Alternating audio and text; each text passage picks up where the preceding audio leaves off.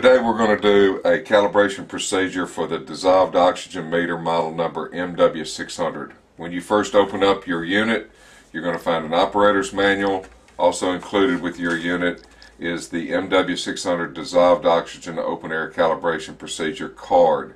This is the open air calibration procedure calibration that we would like for you to proceed with rather than what's in the manual. This is a much easier, it's just as precise. The only reason for going to the manual using the zero oxygen calibration procedure would be if you're using this and it is specified that you must have the zero oxygen to calibrate the unit.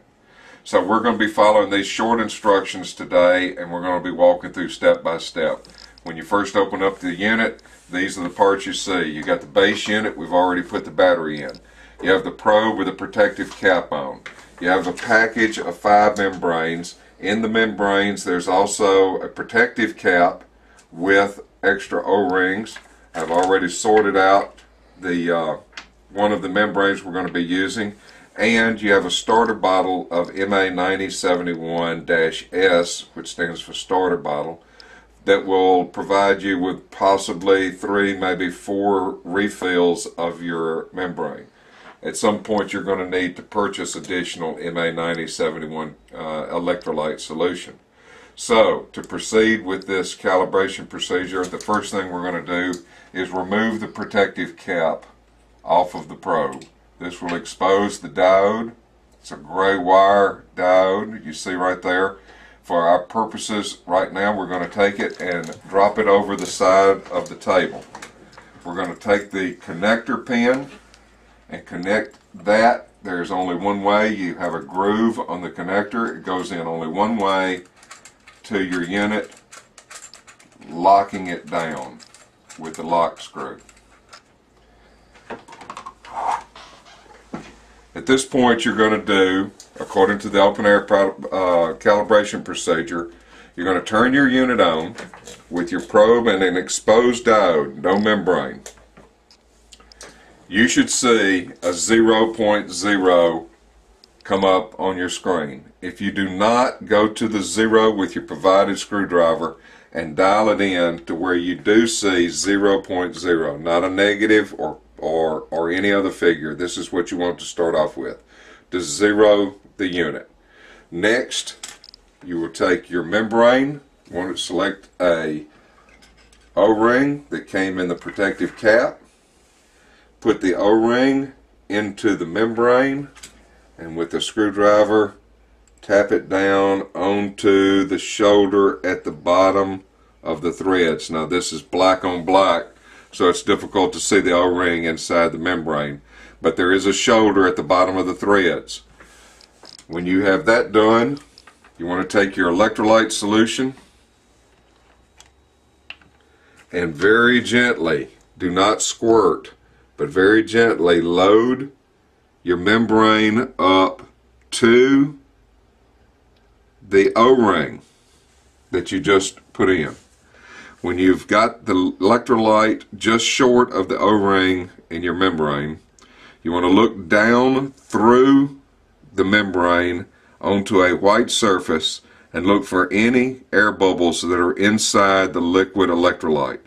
This is where any calibration procedure will fall apart, because it must not have any air bubbles inside this membrane before it's installed onto the end of your probe. So once we've established that there's no air bubbles inside the electrolyte, take your probe and just put it onto the bottom and hand tighten the membrane onto the probe, and then let it hang back off the table. As you can see, it's already, numbers are starting to fall on the display. They will continue to fall as the electrolyte that's inside the membrane continues to take a charge. And that's what we're doing, is we're charging up the electrolyte that's inside this membrane. Usually this procedure will take between 5 and 10 minutes to stabilize. We recommend giving it at a minimum of 5 minutes before it is stabilized. For the sake of shortening this demo, we're going to go ahead and do the 100% cal position. So as you see, it's sitting at 8.5 right now. We're going to hit the cal button, and as it turns out, it's already sitting at 100. But if it was not sitting at 100, what you would do is take the screwdriver and dial it. And it is a little bit touchy, so it doesn't take much movement. Until holding down the cal button until you come to 100.